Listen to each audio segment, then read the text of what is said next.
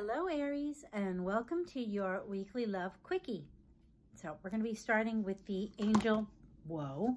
So I actually did shuffle, so we're going to take those.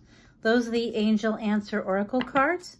They either answer your question or they, at the end of the reading, because I don't look at them in the beginning, or they become a part of the reading. Sometimes they do both.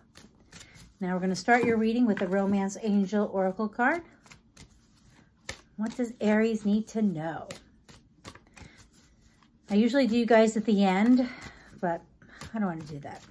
We're making you first tonight. Aries. Romance Angel Oracle card, please. I'm going to take the top one and see? I always joke, got to threaten them. I'm only kidding. Romantic feelings. Your feelings are real and worth exploring. I know some Aries friends who are watching this and... Really? What are you not telling me? Okay, get some tarot cards. Find out more about this romantic feelings that you're feeling.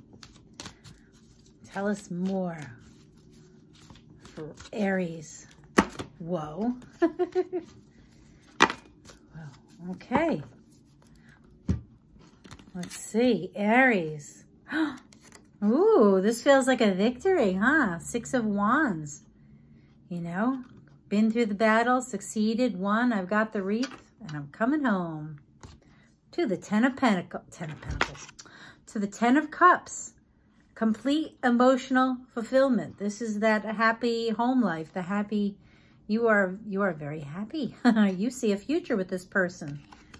And Page of Cups.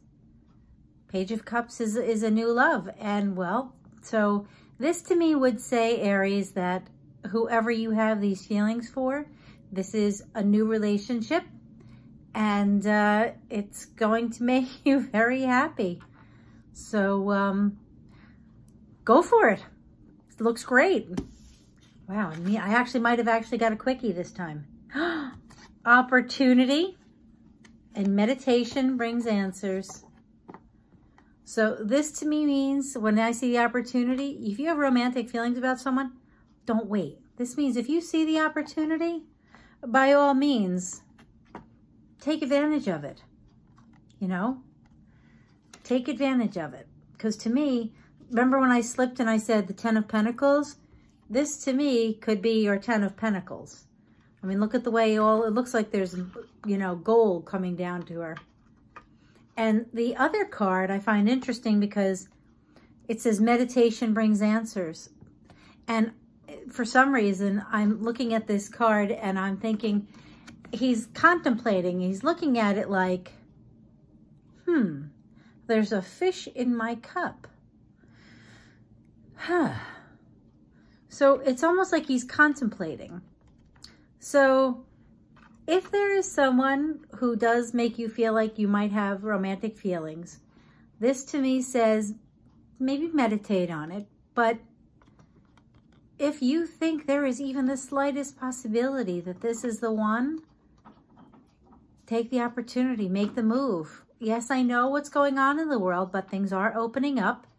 And you can always start with Zoom meetings, you know, or you could start by keeping your masks on. Or in the beginning, keeping 6 feet apart. Whatever makes you comfortable. But to me, it looks like you shouldn't stop if you have feelings for someone. So thank you very much for being here. Aries, good luck. I almost said lots of love. Okay, lots of love, Aries. Don't forget, if you enjoyed the reading or if it resonates, please give me a thumbs up and subscribe. Maybe share. Okay? Thank you. Bye.